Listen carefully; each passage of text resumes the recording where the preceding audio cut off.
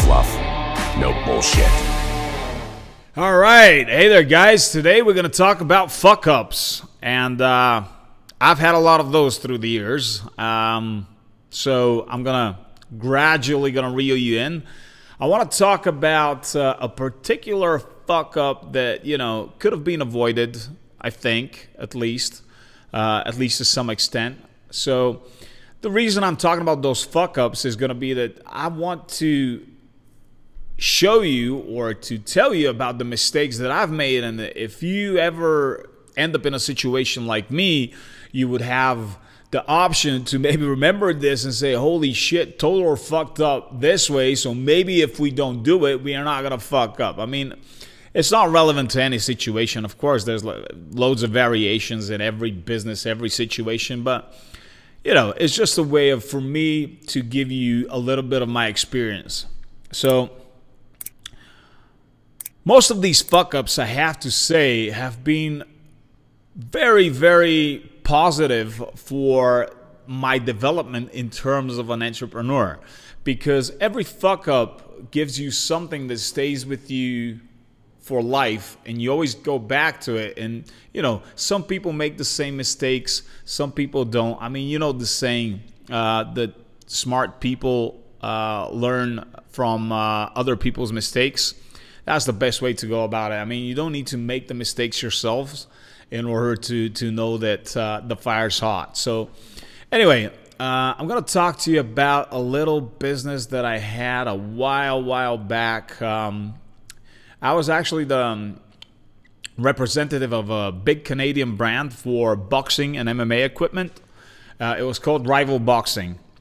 And I started this business back in the day here in Bulgaria. I got in touch with these guys just through a catalog. There was, long story short, there was like absolutely no good boxing equipment in Bulgaria. I was into boxing at that time. So what we used to do was we used to import stuff from the States, just like boxing gloves and, you know, hoodies, all the apparel, all that stuff. Like whoever's into boxing wants to look like he's into boxing. So, you know, the whole shebang. And I put some money together from a previous business that I had, and I decided that I'm going to become the representative for Bulgaria for this big company called Title Boxing, which had their own brand, but they were also selling like all the other brands as well from the boxing industry. And I called these guys up. I put together like $50,000, and I thought, you know, I'm a big deal. I'm gonna use that 50K in order to become like the distributor for Bulgaria. Call these guys up, and I'm like, hey guys, can I become your distributor? Blah blah blah. They were like, yeah, sure. I was like, I can make an order, a first order of $50,000. They're like, wow, great, let's do it. And then we got to the point where I told them I was in Bulgaria, and they're like, holy shit, where the fuck is that? And they just told me that they don't do export. Like if I'm in the US, they would work with me, but since I'm in a country that they don't even know where the hell it is, they wouldn't work with me. So I was a little bit disappointed. Kept on browsing through the catalog. And like in the middle of the catalog, I get onto this very innovative looking, very technical boxing brand called Rival Boxing. Now, mind you, this is happening somewhere around 2005, something like that. And right now, Rival Boxing is one of the biggest brands out there. I mean, you got all the, like, Anthony, Joshua, everybody is boxing with Rival Boxing gloves right now. I mean, it's a huge brand now.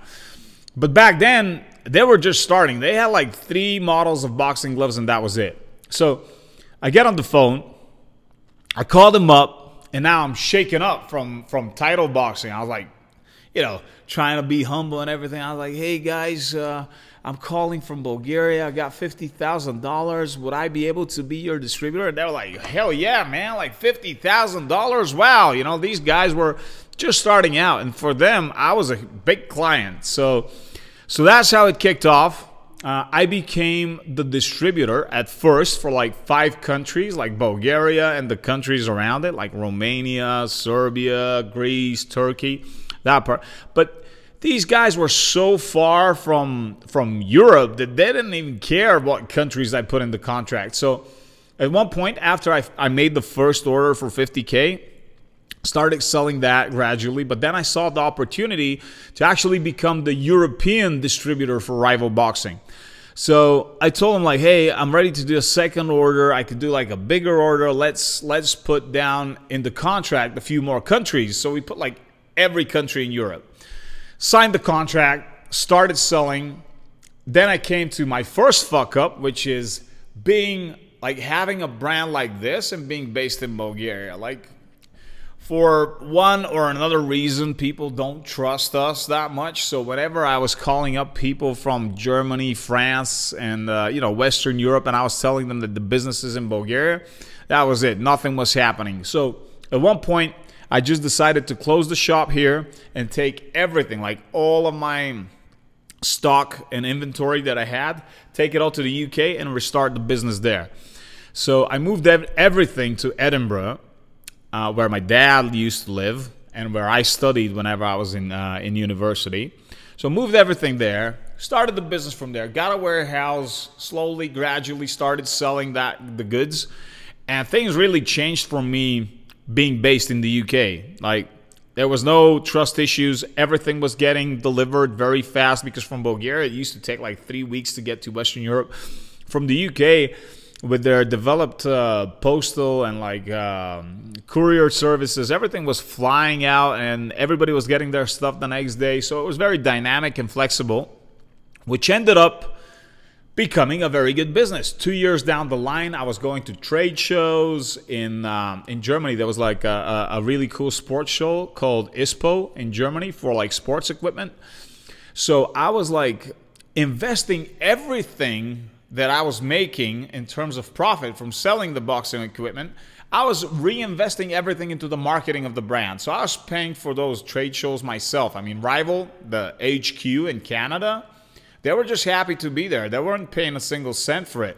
I was doing all these like awesome stands, and I was investing everything that I was making. I was investing money into magazines that were like Boxing Monthly and Fighters Only magazine in the UK. I sourced out a few magazines like around Europe that were like to do with like UFC and boxing. So I was investing all that money to develop this brand, and it was going well. Like I was treating it as though it was my own child. And all of a sudden, 5 years down the line, because my initial contract was for 5 years. Now, this is going back to where I started from Bulgaria, so the years are rolling by. 5 years down the line, it comes time for me to re-sign the contract. Now I'm thinking, shit, like I'm doing everything I can. There's no reason, like Rival is actually my baby. I felt as though this was my brand. And I'm thinking like, right, there's not going to be any problems, anything like that. But then another thing comes along. Like these guys are like, well, Todor, thank you very much. You've done a lot for us. You've done a lot for the brand. Thank you, but we think that we can do it ourselves now. And that was like, just like the ground opened up underneath me, and I felt as though I just felt through, and I was in no gravity. I didn't know what was happening. It's like somebody stole my child from me.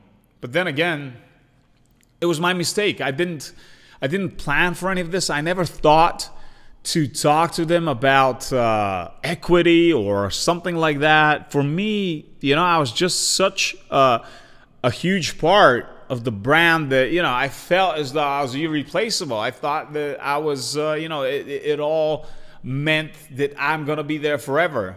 But there you go. That shows you that it's not always the case. And since then, it's been very hard for me to imagine even to actually work for another brand or something like that, like to develop another brand. So this is a life lesson for me. First of all, if you're going to invest that much energy and that much of your, of your DNA, because I was literally doing everything for that brand. I mean, I've done more for that brand than I've done for my own brands that have come afterwards in the years. So, I don't know. The moral of the story here is put some stuff on paper. Talk to the people that you're working with. Try and get something in return in advance. not in return, but like in advance, try and negotiate your place in a company wherever you're going to be investing your time, wherever you're going to be investing your energy and your full DNA and everything that you got. Try and make something out of it. For me, I don't know. I mean, I felt cheated. I felt cheated out of this. I just felt it as my own. It's like, I don't know. I almost felt like Steve Jobs whenever they chucked him out of Apple. You know, like it felt like they're taking your child away from you. So yeah, this is it. This was one of my fuck ups. There's plenty of more to comes. I guess it could have been avoided if I was a little bit smarter and if I tried to talk to the people up front and tell them that, you know, like my dedication to that is going to be like a longer term thing, or just to secure a longer contract or whatever it was going to be. There were ways to avoid this. But as I always say, if a relationship is falling apart, there's no contract or any document that could hold two parties together. So that's it. That was one of my fuck ups. That was Rival, and I sat on my ass. I thought, again, I told you I had to restart everything. My baby was taken away from me. I had to give birth once more and get my own baby going. So yeah, that's it.